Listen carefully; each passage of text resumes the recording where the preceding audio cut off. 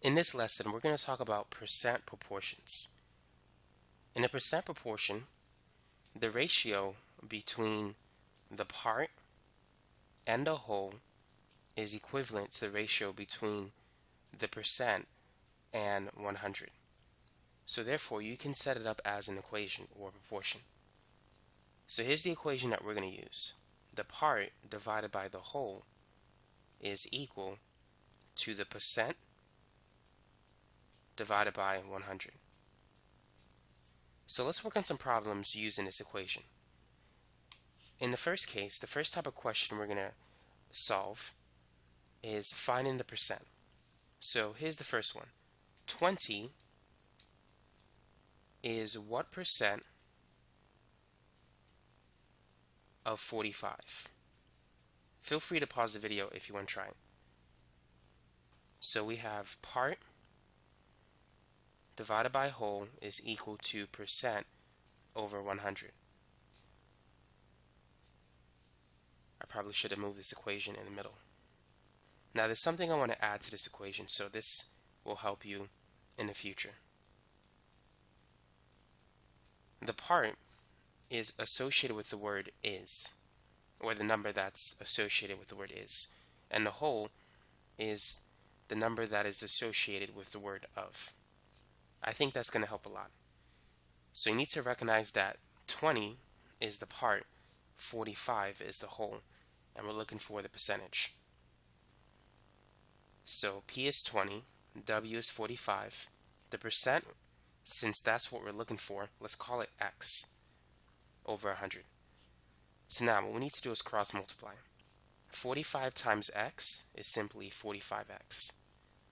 And then we have 20 times 100, which I'm going to leave it like this. Now 45, let's divide both sides by 45. So X is going to be 20 times 100, which is 2,000, and 2,000 divided by 45 is about 44.4. So that's the answer. 20 is 44.4% of 45. Here's another similar example. What percent of 12 is 27? Feel free to try that problem. So we're going to use the same equation. Part divided by whole is equal to percent divided by 100. The percent, we're going to make it X. Now what is the part and what is the whole in this problem? The number that is associated with is the part. So 27 is the part. The number that is associated with the word of is the whole. So 12 is the whole. So what percent of 12 is 27? Whenever the part exceeds the whole, your percentage is going to be greater than 100. Let's go ahead and find the value of X. So what we have is 12X, after cross multiplying, is equal to 27 times 100, which is 2,700.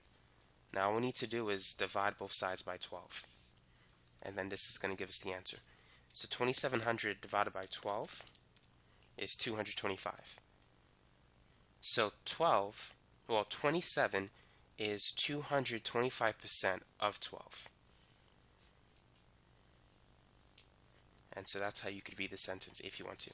But that's the answer. Now the second thing that we need to talk about is how to find the part. This question is going to illustrate it. What is 32% of 86? So let's write the equation first. We have the percentage, 32%. Now the number that's associated with the word of is 86, and that's the whole. So we're looking for the part, which we can replace it with X. And now we just got to cross multiply. So X times 100 is 100X, and 86 times 32, let's find the value for that, That's going to be 2752.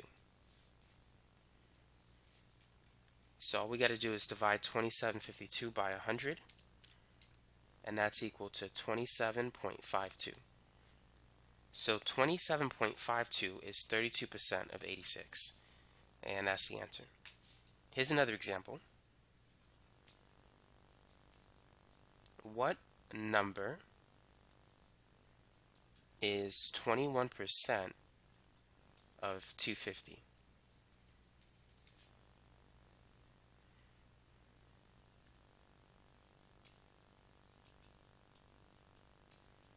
So we're looking for the part once again.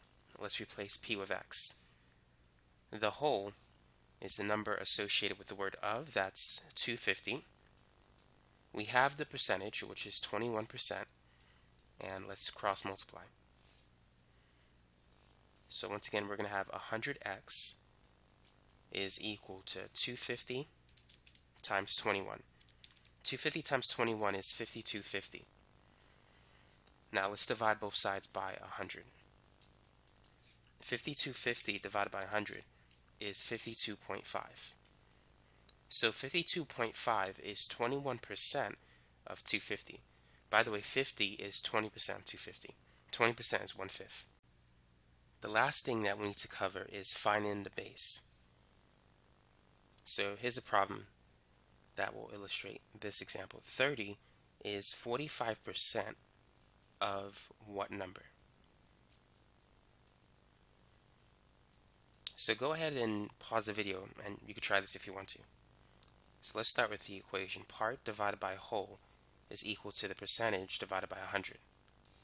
So in this problem, what is the part and what is the whole?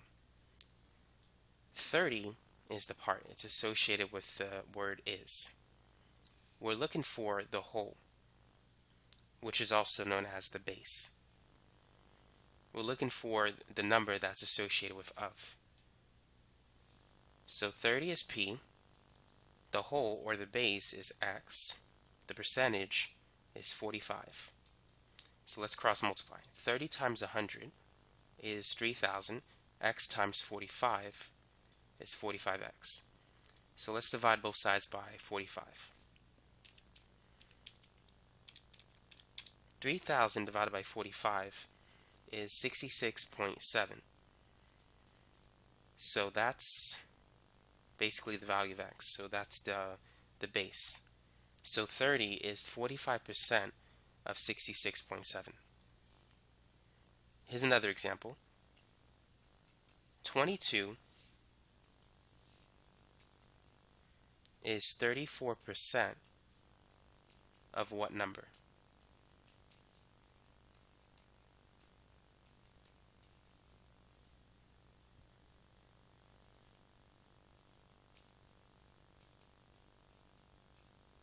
So in this example, we can see that the part is 22, and we have the percentage, which is 34. We need to find the whole, or the base. 22 times 100 is 2200, and x times 34 is 34x. So let's find the value of x by dividing both sides by 34. 2200 divided by 34, that's 64.7 if you round it. So 22 is 34% of 64.7. And so now you know how to use the percent proportion formula in order to find the part, the percent, or the base, which is also known as the whole. Now I want to show you one of my algebra courses that might be useful to you if you ever need it. So go to udemy.com.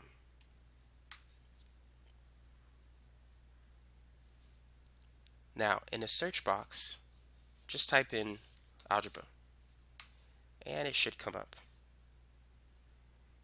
So it's the one with the image with the black background.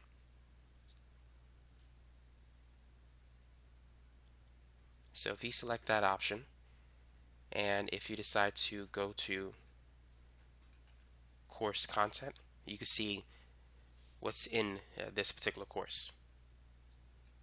So the first section, basic arithmetic, for those of you who want to focus on addition, subtraction, multiplication, and division.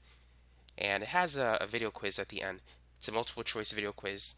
You can pause it, work on the problems, and see the solutions. It covers long division, multiplying two large numbers, and things like that. The next tutorial is on fractions. Adding, subtracting fractions, multiplying, dividing fractions, converting fractions into decimals, and so forth. So you can also take a look at that. Next, solving linear equations, which we covered, and just more examples if you need more help with that. The next topic, order of operations, which is also useful. Graphing linear equations. You need to know how to calculate the slope. You need to be familiar with the slope-intercept form, standard form, and just how to tell if lines are parallel, perpendicular, and so forth. And there's a quiz that goes with that as well. The next topic is on inequalities and absolute value expressions, which are also seen in a typical algebra course. And then we have polynomials, and that's a long section. And then factoring, that's another topic you need to master. And then system of equations. You can solve it by elimination, substitution. There's also word problems as well. Sometimes you got to solve equations with three variables, x, y, and z. So that could be helpful. Next, quadratic equations, how to use the quadratic formula, how to graph them, how to convert between standard and vertex form. And then you have rational expressions and radical expressions, solving radical equations, simplifying it, things like that. And every section has a quiz, so you can always review what you've learned if you have a test the next day. So here we have complex imaginary numbers. You need to know how to simplify those. Exponential, functions, logs. I have a lot of videos on logs. And then this is just functions in general. Vertical line tests, horizontal line tests, how to tell if a function is even or odd.